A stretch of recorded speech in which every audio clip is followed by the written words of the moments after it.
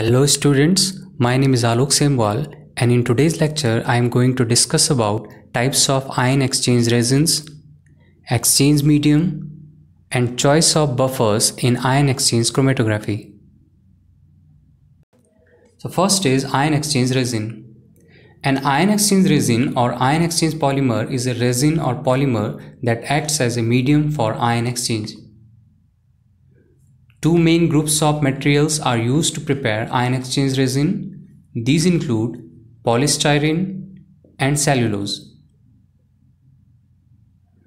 Resin made from both of these materials usually differ in their flow properties, ion accessibility, and chemical and mechanical stability. Selection of one or the other type of resin is done on the basis of compounds being separated. Polystyrene. Here you can see the structure of polystyrene. Polystyrene resin is prepared from the polymerization reaction of styrene and divinyl benzene. Higher concentration of divinyl benzene produces higher cross-linkage. If a higher concentration of cross-linking agent produces the high cross-link density, it results in additional network formation taking place. Polystyrene resin are very useful for separating small molecular weight compounds. However, they are unsatisfactory for the separation of macromolecules. Next is cellulose. This is the structure of cellulose. Cellulose is a high molecular weight compound which can be readily obtained in a high purity state. Cellulose has much greater permeability to macromolecules. Next is exchange medium used in ion exchange chromatography. The choice of ion exchangers depends upon the stability, molecular weight, and ionic strength of the sample components. The volume of exchanger used for separation is usually kept 2.5-fold greater than to exchange with the ion in the sample.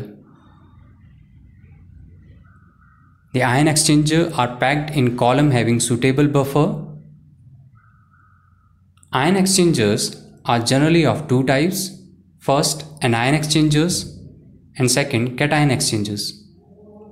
I already discussed this topic in my last lecture. Preparation of the exchange medium. In preparation of the exchange medium, there are three steps which are of absolute importance.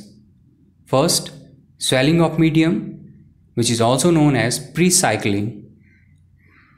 Second, removal of very small particles. And third, equilibrium with counter ions. So first of all, we will discuss swelling of medium.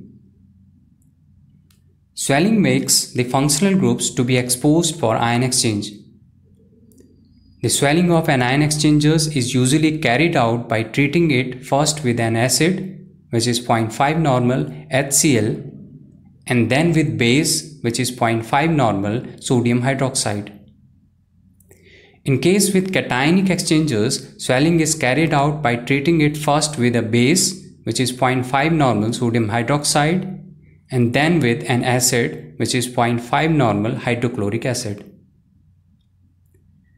For the removal of impurities, matrix can be treated with EDTA. EDTA is a chelating agent.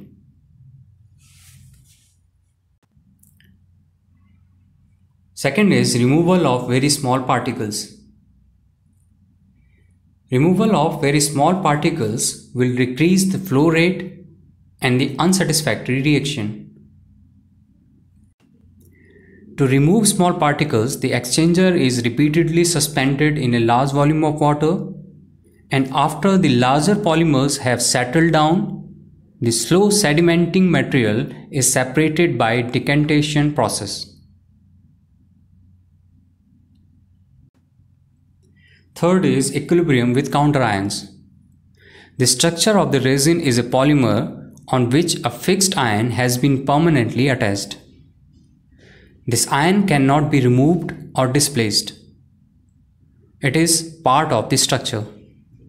To preserve the electrical neutrality of the resin, each fixed ion must be neutralized with a counter ion. This counter ion is mobile and can get into and out of the resin bed. This picture shows a schematic representation of cation exchange resin beds. The dark lines represent the polymeric skeleton of the resin bed. It is porous and contains water.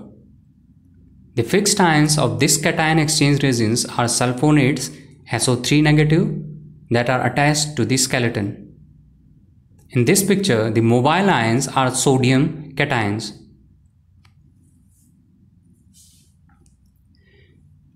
Equilibrium with counter ions is accomplished by washing the exchanger with different reagents depending upon the desired counter ion to be introduced.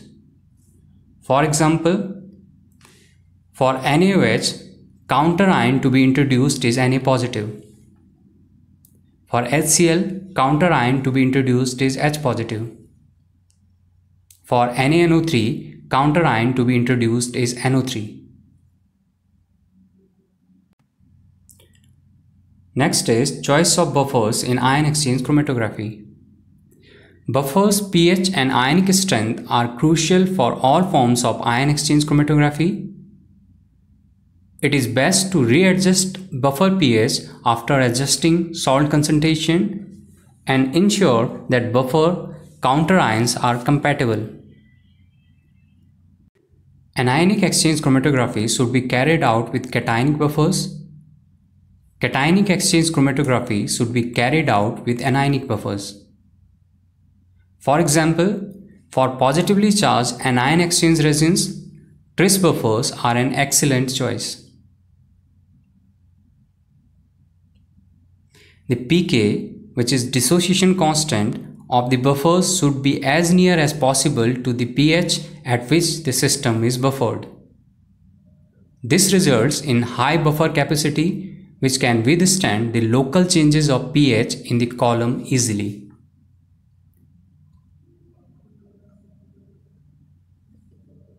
Following are the examples of buffers used in ion exchange chromatography and the range at which they usually work.